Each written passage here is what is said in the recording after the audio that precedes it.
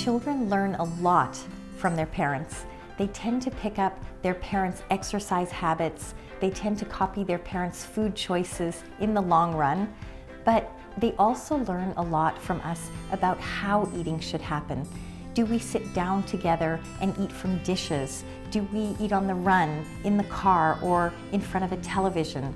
Do we answer our phones or check emails during dinner? There's a lot of evidence suggesting that children who sit down to eat with their families on a regular basis actually stay healthier. Our eating behaviors teach our children more than just which foods are healthier for their bodies. When we sit together to share a meal, our children can learn valuable communication skills, like how to listen to other people and to share their ideas in an effective way. Throughout history, mealtimes have also been an important way for families to pass on traditions and stories from one generation to the next. For older children, the dinner table can be a safe place to talk about anything that's worrying them and to get advice from the people they trust most. Besides all of this, dinner time can be so much fun. If you want some great tips on how to make mealtime special, you might want to have a look at Laurie David's book called The Family Dinner. But in the meantime, here are some tips to get you started. Firstly, try and have everything you need at the table ready at the start of the meal so that no one has to get up for the water jug or the pepper mill.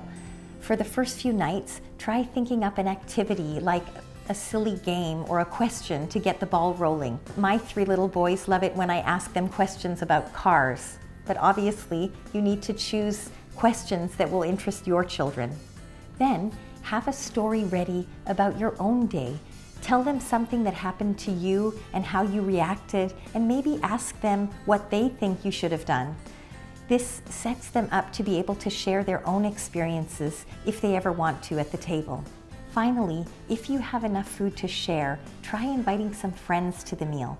Having friends of any age at the table helps make dinner fun and can teach your children that meals are a good time to relax and enjoy good food and good company. It may not be realistic for some families to sit down to a meal every day, but in general, the more often we can sit down with our children to eat, the better it will be for their health. There's pretty good evidence that children who regularly eat with their families do better at school and have better health outcomes than those who don't. And of course, there are many ways for us to spend quality time with our children, but eating together can protect the whole family's health and add so much value to our lives.